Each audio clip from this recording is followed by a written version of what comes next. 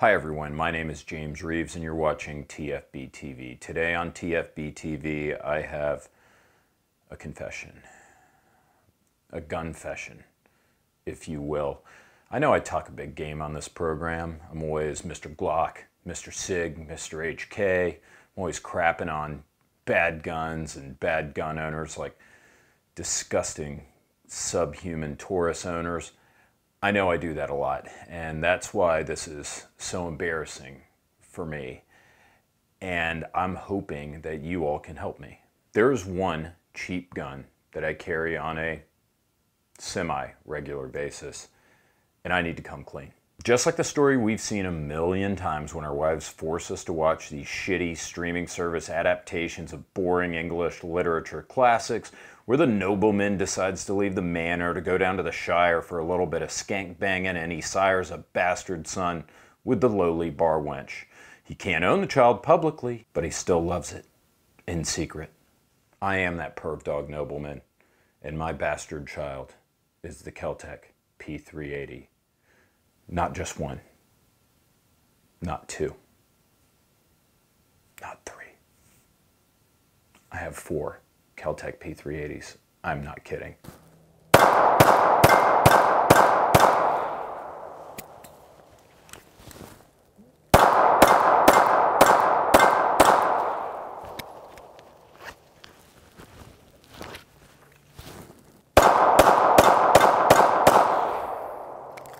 Let that sink in.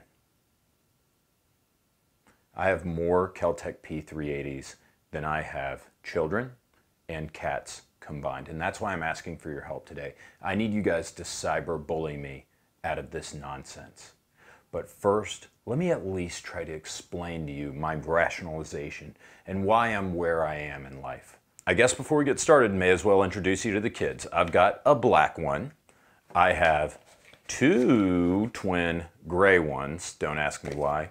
And then this is a special little custom edition that TFB made for me whenever we hit 50,000 subscribers several years ago. In 2003, light years ahead of the game, kel-tec introduced the smallest, lightest 380, and that title still hasn't been taken from them. They've got literally the smallest, lightest centerfire 380 that holds 6+1 rounds. Pretty impressive, especially when you consider that they did this 20 years ago and nobody's beat them at their own game yet. But we're talking about carry guns, so what is important with a carry gun? Well, you want it to be concealable, obviously, easy to carry, right? You also want it to be powerful enough, which is, of course, somewhat of a challenge with 380, and you want it to be reliable. Paramount factor right there, reliability. If it's not reliable, don't carry it. Fortunately, this handful of kel-tec P380s meets those factors. Let's talk first about power. 380 is typically considered to be an anemic round. I believe it was invented in, I want to say, around 1903 by Jesus Moses Browning. You guys all know him. In fact, I better not be getting a hard time about 380 from you 1911 guys, because JMB himself made this round. But 380s earned somewhat of a reputation for being a soft-hitting cartridge, and that's understandable. You know what else earned a reputation for being a soft-hitting cartridge? 9mm. But you've seen advances in metallurgy, you've seen advances in cartridge technology. It's come full circle, being readopted by the FBI, by a lot of local law enforcement agencies. You're seeing it become more popular because its performance is now much better than it used to be. Similarly, you have modern 380 loadings that are penetrating 12 to 18 inches of ballistic gel, which is the FBI standard for performance, and they're doing it while being 90, 95, 100 grains. I'm not telling you to carry 380, right?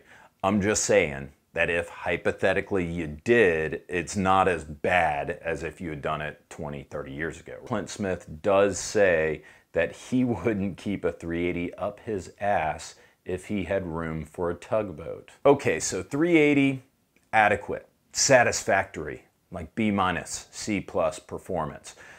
What about reliability of the kel-tec P380? Well, fortunately, they're pretty reliable guns. I've read a lot of reviews on them over the past almost 2 decades, and it seems that pretty much all professional reviewers agree that these are reliable guns. I have read issues. I've seen, I think, One of the weak points is the external extractor. There may have been a few that broke in the past, but I've never had a problem with any of my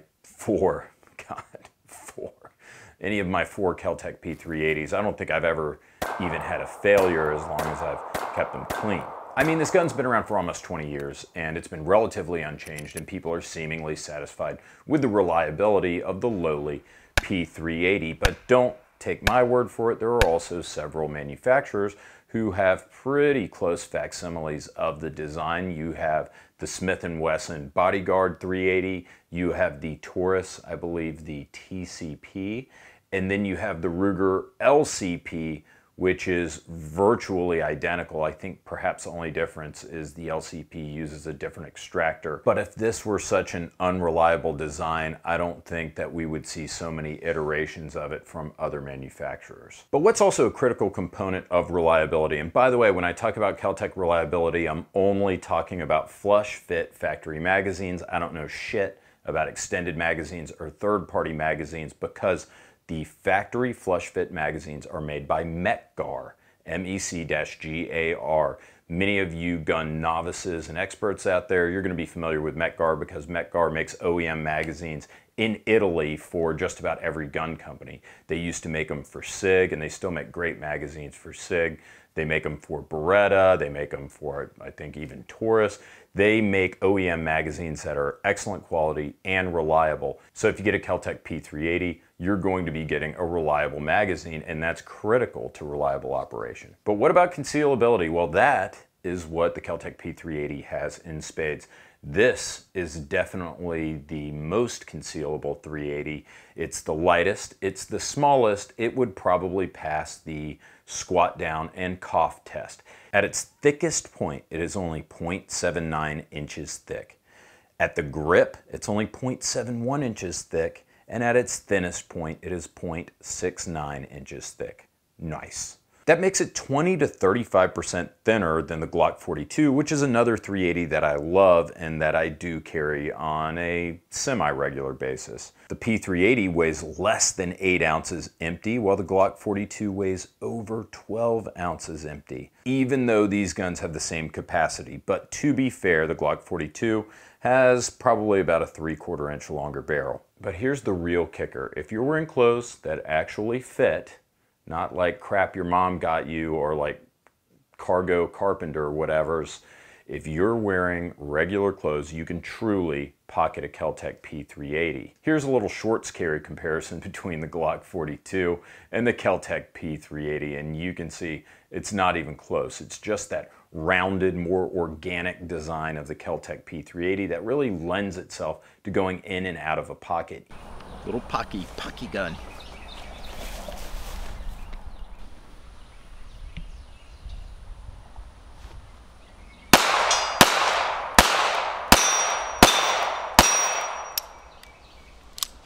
And yes, the sights are stone cold dog shit on the kel-tec P380. Make no mistake about that. So is the trigger. The trigger is not that great. Now, I don't think it's as bad as many people make it out to be. You can actually shoot this gun reasonably well. But it is a heavy double action only trigger. Getting back to the sights, not to go too far afield, the sights are terrible, but they are so low profile that they're not going to snag on anything. So that's a plus, especially if you're going to pocket carry. A couple of other considerations: safety and cost. What I like about the kel-tec P380 is it doesn't have a manual safety. I'm not a big manual safety guy, and I feel like there are a lot of people out there who think they want manual safeties, but maybe don't realize that whenever you're actually trying to use the gun, depending on the safety, that could pose an issue. I'm not saying it will. I'm not saying that you shouldn't get a gun with a safety. I don't care who you are. I'm not telling you what to do. I'm just saying it's a factor to consider.